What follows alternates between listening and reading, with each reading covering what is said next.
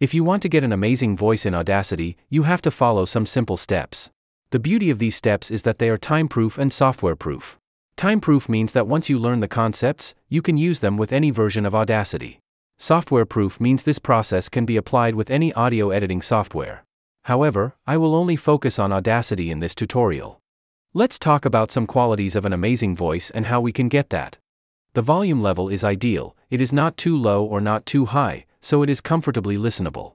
There is no noticeable white noise or hissing noise. There is no disturbing background noise.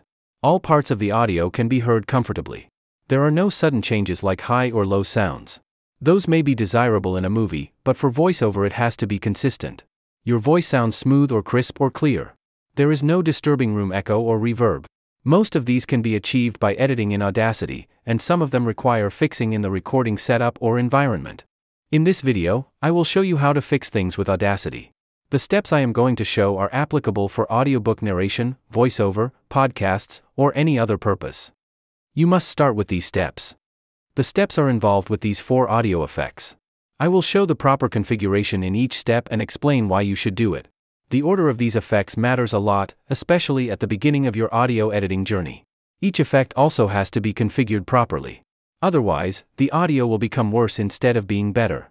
The correct order of the effects will be like this. So 4 effects have to be applied in 5 steps.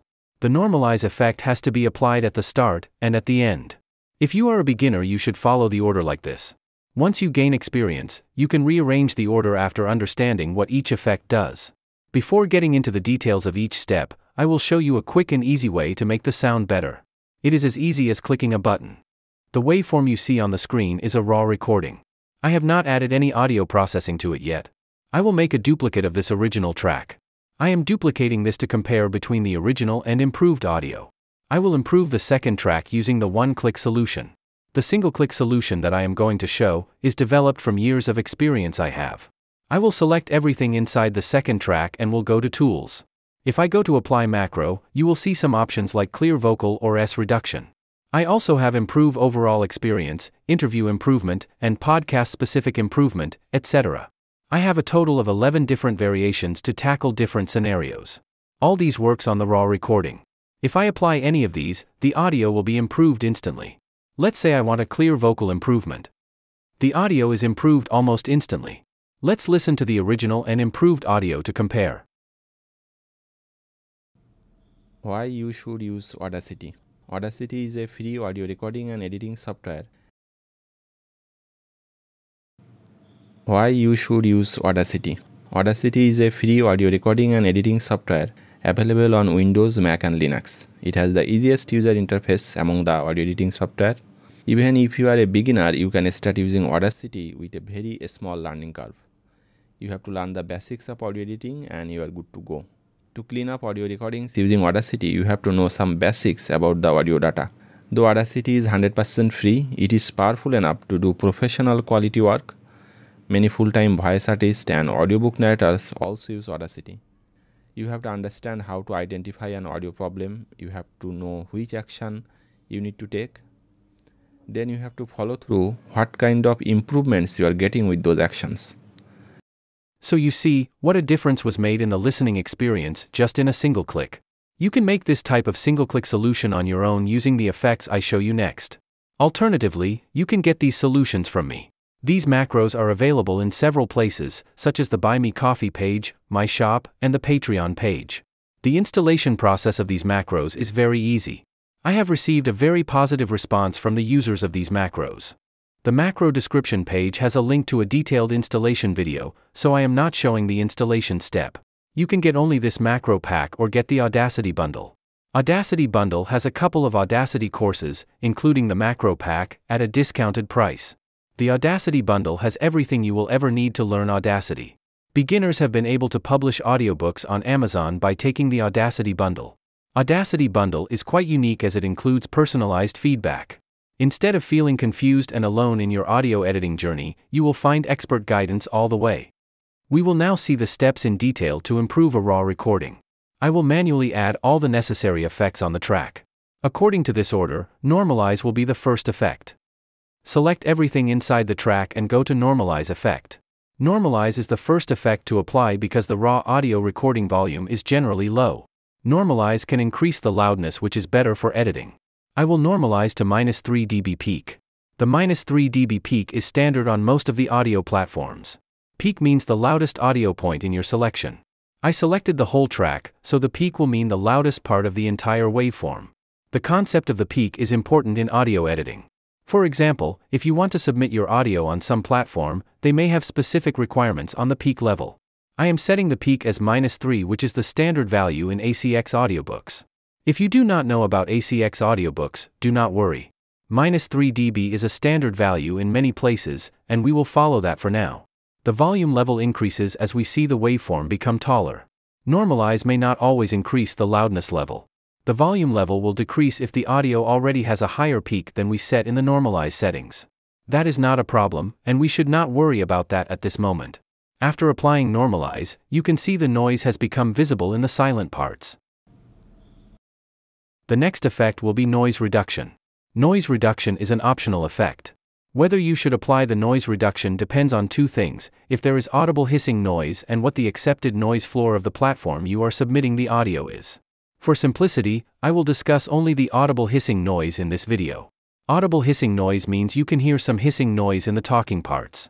If you can hear some hissing noise in the talking parts, the noise reduction effect will reduce some of that. I will need a noise sample from anywhere in the waveform. A noise sample of around half a second or more is good enough. I will select such a sample from the beginning, and go to the noise reduction effect. I am selecting the noise sample from the beginning, but it can be selected from any place in the waveform. Noise reduction is a two-step process. In step 1, you have to give Audacity a noise sample or profile. Based on it, Audacity will detect noise and remove that noise from audio. In other words, Audacity will consider other parts of the audio as noise when it finds a match with this sample. Click on the Get Noise Profile button. For step 2, you have to select a part of the audio from where you want to remove the noise. I want to remove noise from the whole track. I will select everything by double-clicking, and go to the noise reduction effect again. Please keep in mind that Audacity can only remove white background noise or hissing noise. Other types of noise like traffic noise or dog barking cannot be removed using Audacity. We will now perform step 2 of the noise reduction process. You have to select the noise reduction settings. These 3 sliders let you do that. For best noise reduction, all these sliders should be at 6. Best noise reduction means noise will be removed without altering the audio quality. Too much noise reduction can introduce harshness in the audio. The top slider is the noise reduction amount. It should be between 6 to 12. 6 dB reduction is better, but if the noise is too loud, you can go up to 12. Please remember, noise reduction makes the sound harsh.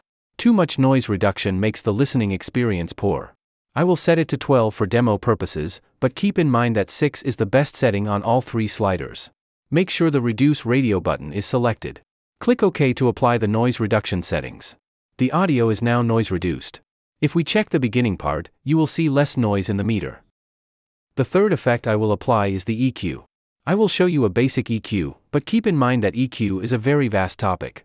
A good EQ can make a voice sound smooth and clear. I suggest you watch some EQ videos on my channel once you gain some experience in audio editing. You will find the filter curve EQ inside EQ and filters. There are different types of EQ effects, and I will use the filter curve EQ as it is flexible to use. EQ is the process of manipulating volume by frequencies.